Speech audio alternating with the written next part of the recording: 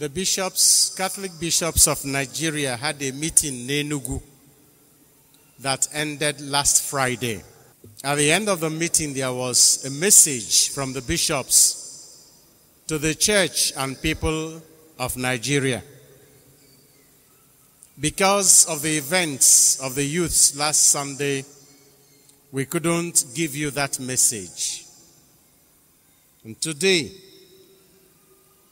we present to you the fruit of our meeting. The church and prophetic witnessing in Nigeria. And you shall be my witnesses, even to the remotest parts of the world. Acts chapter 1, verse 8. A communiqué issued at the end of the second plenary of the Catholic Bishops' Conference of Nigeria, which held at the Holy Ghost Cathedral, Ogui, Enugu, from the 19th to the 27th of August 2021. We, the Catholic Bishops of Nigeria, held our second plenary meeting for the year at the Holy Ghost Cathedral, Ogui, Enugu, having prayerfully reflected on issues affecting the church and the Nigerian state, we now issue this communiqué, a call for prophetic witnessing, conviction, and resilience. The present times demand that we listen anew to the Lord's command to us to be prophetic witnesses. A prophet is not merely one who predicts the future, but one who reinterprets the past, explains the will of God for the present, and in this way shows the right path to the future.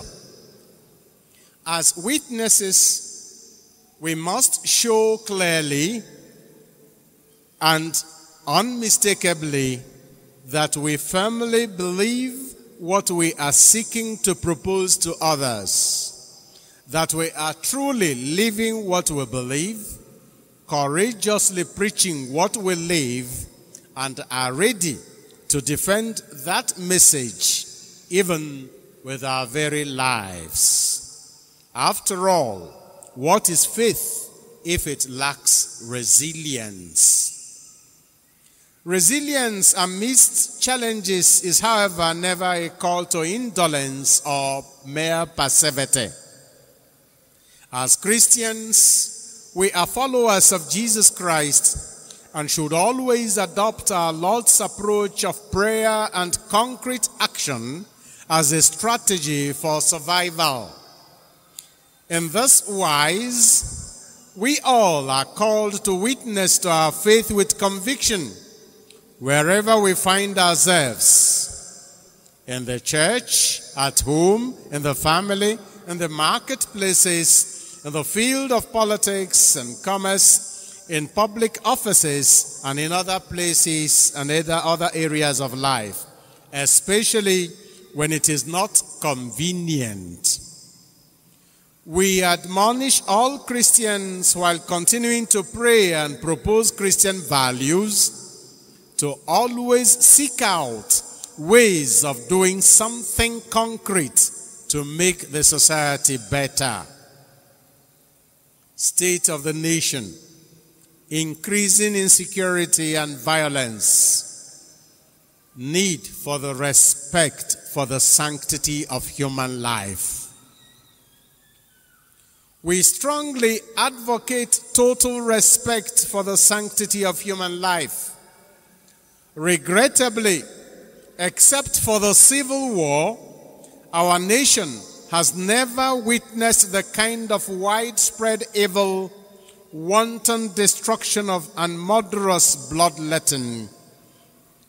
Life has never been so cheap, nor has Nigeria ever been at the stage we are now. Deaths in the hands of kidnappers, killer headsmen, bandits, terrorist groups have made Nigeria one of the most terrorized countries in the world. The abduction of school children presents us with the prospects of a traumatized generation of young people. We recognize the efforts being made by the government to fight insecurity in the land. However, we stress that government needs to show more strategic community and sincerity in this fight and take full responsibility for the present culture of violence and impunity in the country.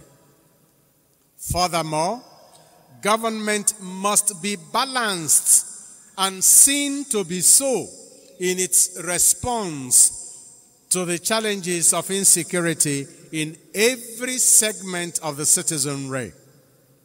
In the same vein, we call on all citizens to be law-abiding, vigilant, live by sound moral principles, and above all, obey the commandments of God. We continue to plead with all to shun violence and criminality. We urge government at all levels to provide the enabling environment that would make it possible for both the government and the private sector to create job opportunities for our teeming youth population. This would surely reduce the danger of insecurity and unrest in our land. National unity, justice, peace, and development. We are grateful to God that we still exist as one nation. This is in spite of sundry agitations and struggles for self-determination. We observe that the agitations and tensions are mainly as a result of bad governance, injustice, inequality, and unfairness in appointments and distribution of resources to parts of the country. We recognize the rights of peoples to self-determination, yet we emphasize that the exercise of such rights must be within the confines of the rule of law. We urge the government to ensure a just and fair trial of the arrested key players in the struggles. To mismanage these cases is to trigger off further avoidable unrest. We urge both government and citizens to work for a nation in which everyone and every part, irrespective of differences of tribe or religion or political affiliation, will have a sense of belonging. We reiterate that the struggle for the soul of Nigeria that is presently ongoing will not be won by ethnic cleansing, nepotism, kidnapping and banditry, but by love, fairness and equity, common good and patriotism.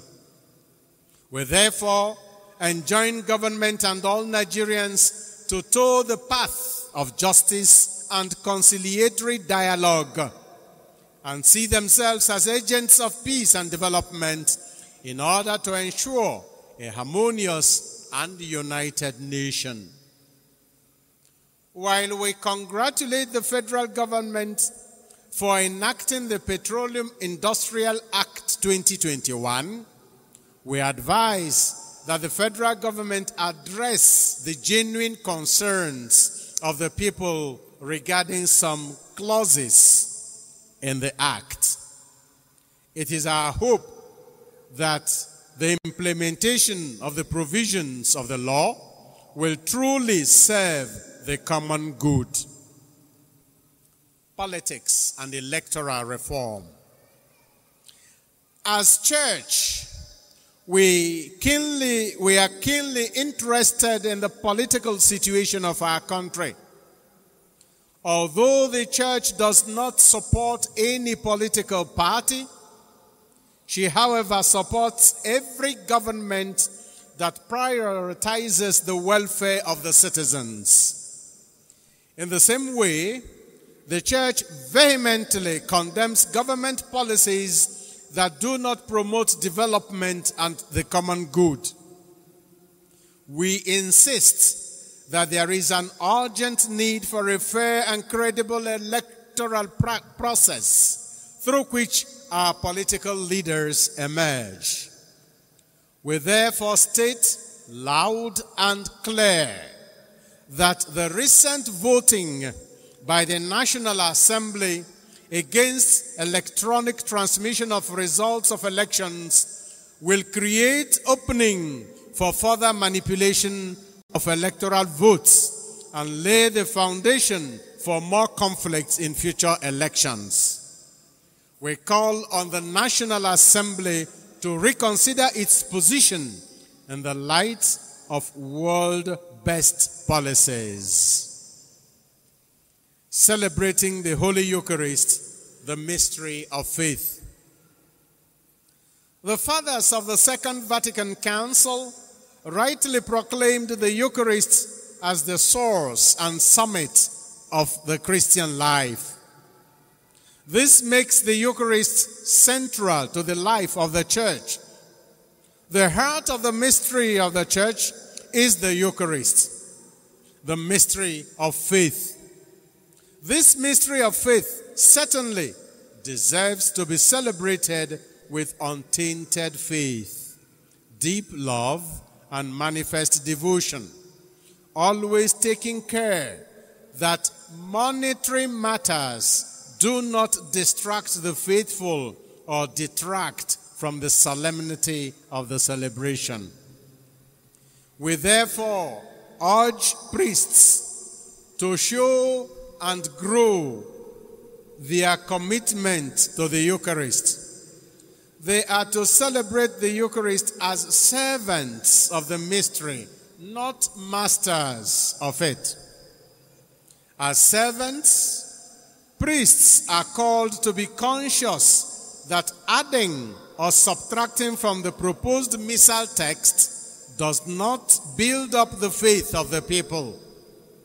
We exhort our priests to intensify their efforts in making adequate preparations of themselves and of the people. In celebrating the Holy Eucharist with great reverence, devotion, and love, the people are nourished in the Word of God, and their faith is strengthened by a worthy reception of the Holy Communion.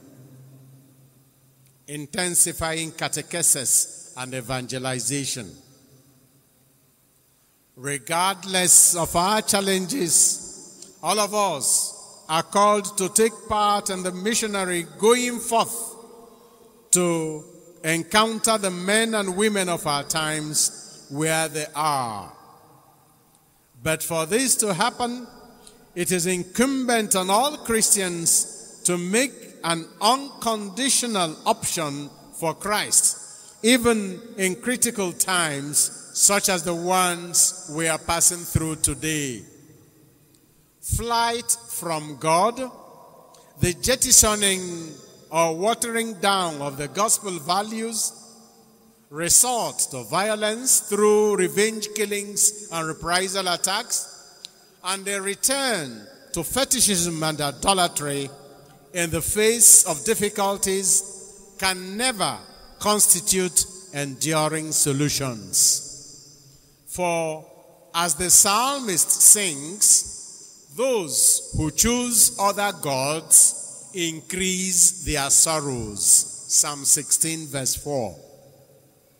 That is why it is now all the more imperative for all teachers of the faith, but especially bishops, priests, and religious, employing the use of the communications media, homilies, relevant literature, catechisms and other wholesome strategies to rededicate themselves to intensified catechesis and the evangelization of our people.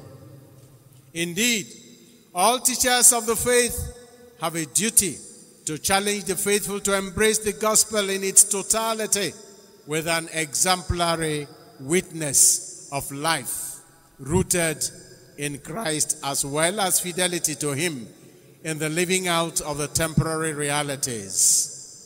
The family, culture, professional commitment in the world of work, science and research, the exercise of social, economic, and political responsibilities. The need for integral Catholic education.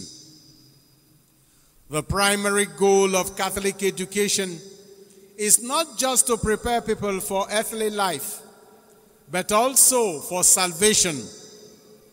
The youths learn about God, who wants to develop all our capacities until we become our best selves in a way, as a way of giving glory to him. And this, it is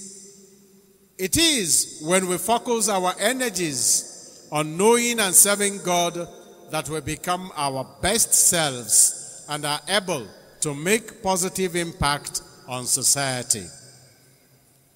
We call on all Catholic educators to understand that the way a person chooses to exercise her or his development, her or his knowledge is as important as having knowledge itself. Therefore, we encourage character development, instilling in all learners ethical values that ultimately guide their decision-making process from their personal everyday behavior to their chosen career paths. Moral conduct as dictated by Christian principles is to be built into every fabric of school culture. Following the example of Jesus Christ, students should be drawn to model Christian behavior by respecting the dignity of each individual and be encouraged to express their faith in word, thought, and deed. Above all, Catholic education should focus on forming compassionate and just leaders who are prepared to rise up to and confront the complexities of ever-changing Nigerian society. Young people who go to our schools should receive solid and quality academic foundations, spiritual fortitude, strong moral convictions, and the desire to be actively engaged in their communities. Events in the church. The 16th Ordinary General Assembly of the Synod of Bishops comes up between October 2021 and October 2023. And the theme is For a Synodal Church, Participation and Mission. Right now, the 52nd International Eucharistic Congress is ongoing in Hungary, in Budapest. It will end on the 12th of this month. And later this year, on the 8th of December, the ongoing year of St. Joseph will be concluded. The Holy Father, Pope Francis, on May 10th, issued a motu proprio Antiquum Ministerium, the ancient mystery, establishing the lay ministry of catechists. We, the Catholic bishops of Nigeria, welcome with joy and enthusiasm this newly established ministry. And we will work hard to make sure that this ministry bears the desired fruit. With joyful exultation, we note the steady growth of the church in Nigeria. Some dioceses have celebrated important anniversaries, and some of our colleagues, the bishops, have also celebrated important anniversaries of their episcopal and priestly ordinations. We congratulate all of them and rejoice with them. The Holy Father also made the following appointments since our last plenary meeting. Bishop Michael Ukpong, Auxiliary Bishop of Umuahia. Bishop Luca Sylvester Gopep, Auxiliary Bishop of Mina. Bishop David Ajang, Bishop of Lafia. And Bishop Peter Nworie Chukwu, Bishop of Abakaliki. We welcome these brother bishops into the conference, assuring them of our prayerful support. With firm faith in the resurrection of our Lord Jesus Christ, we announce the passing on to glory of some of our brother bishops who served the church and humanity with total dedication. Archbishop Peter Jatau, the Emeritus Archbishop of Kaduna. Bishop Gregory Ochiara, Emeritus Bishop of Olo. Bishop Albert Fashino, Emeritus Bishop of Ijebu-Ode. We pray Almighty God to grant them eternal rest in His kingdom. Amen. Conclusion. Let us hope in God for a better Nigeria. As Christians, we are called to constantly hope in God, who never fails. The virtue of hope enables us to seek eternal happiness and union with God and happiness on earth, as well as we place our trust in Christ's promise and rely not on our strength and ingenuity, but on the strength and grace of the Holy Spirit. We therefore call on Nigerians to hope and work for a better Nigeria, knowing full well that without hope, we as a people cannot move forward. No matter how difficult the times are, no matter the situation we may find ourselves in, let us continue to hope in God and feel secure, because our hope will never disappoint us. Romans chapter 5, verse 5. We, however, need to cooperate with God to attain the better days for which we pray and hope. We ask that on October 1st, this year, every parishes all over the country hold a candlelight procession and pray 20 decades of the rosary for peace and unity for our country. May the Blessed Virgin Mary, Mother of all consolation and Queen of Nigeria, continue to intercede for our country. Amen. This was signed by Most Reverend Augustine Obiora Akubeze, the Archbishop of Benin City and President of the Catholic Bishops' Conference of Nigeria, and Most Reverend Camillus Raymond Omo, the Bishop of Ikore Ekpene, Secretary of the Catholic Bishops' Conference of Nigeria.